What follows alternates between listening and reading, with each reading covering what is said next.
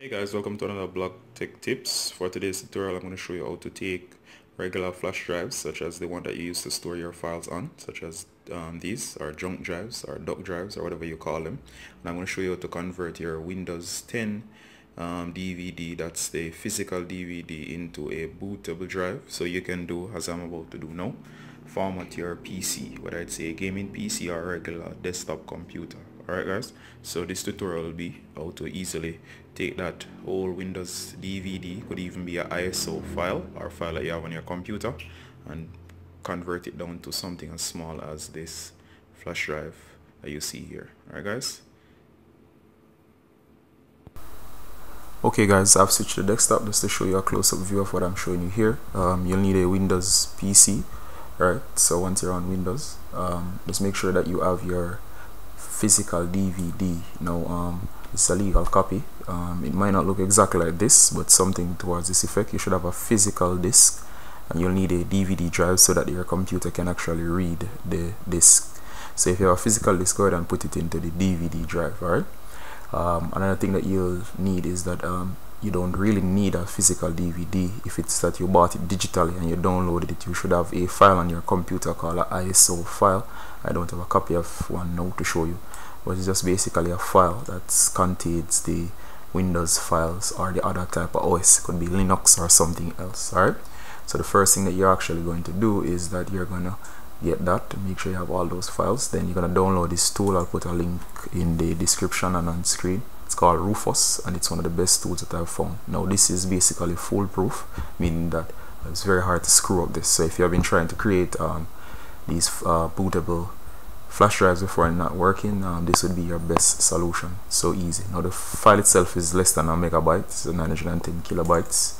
You're gonna download, as I said, link on screen or in description. Now once you have done this, you're going to come to a screen like this. Now it's very important that you have a flash drive that's at least 5 gigabytes. I'd recommend 8. Alright, they're relatively cheap, and if you have one of those drives, I want to simply go ahead and just plug that in. Alright, as you can hear, my PC has just detected the drive, and as you see here, it has populated the tool detected, and it's showing that the drive is detected. As you see, I have a 8 gigabyte, it shows as 7.4. If it does not show up, simply click on the drive, and this is gonna be your flash drive. You can select it, you can name it whatever you want.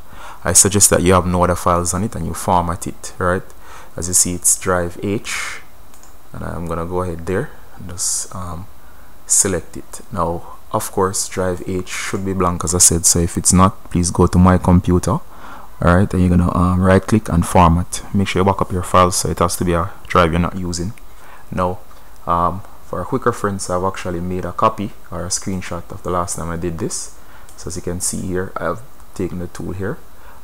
This was with an older version though, although it basically will stay the same. So once you have done that, the next thing you're gonna do is that you're gonna look at where it says partition scheme and target system type. Now if you're running Windows, this is the best option. You're gonna choose the MBR, and I think that stands for multiple boot record or something along that line. And the little tool on screen there explain, that little pop-up shows what it is, right? And as you can see here, it gives you other options such as GPI or the MBR when you have a UEFI BIOS. Now if you have a brand new computer that's bought in the last year or so, it should be using a UEFI, right? And the UEFI is the BIOS that basically you can use your mouse in. Older versions would use another scheme, so if it fails, you can actually use one of the others. For me, I've realized that due to my device using a UEFI BIOS, or for most users, just go with this option. Works on both BIOS or UEFI, or you can just select one that goes with straight UEFI. Alright, just don't get yourself confused, it's not really that hard. So if you're in doubt, just select this option as you're seeing here on screen. Next, you're going to choose the file system. As you can see there, it's on FAT32, and I would advise that you switch it to the closest option that you're seeing here, FAT or FAT32, right, or the default, right? The old options you just say FAT. Now it says FAT32, the same thing basically.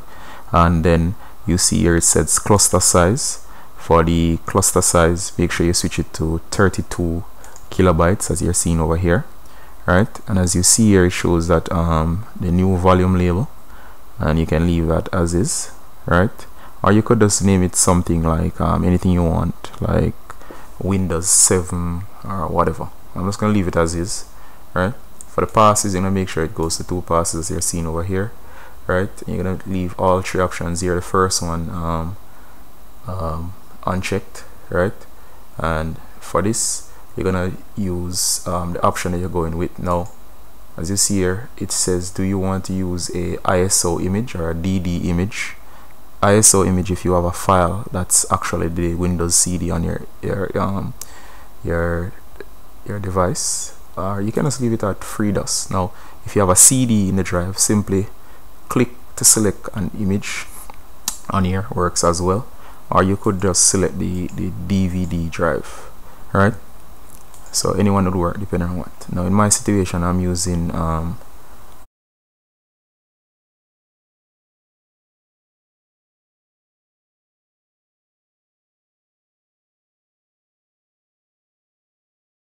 so images. I would actually go here and select it, right?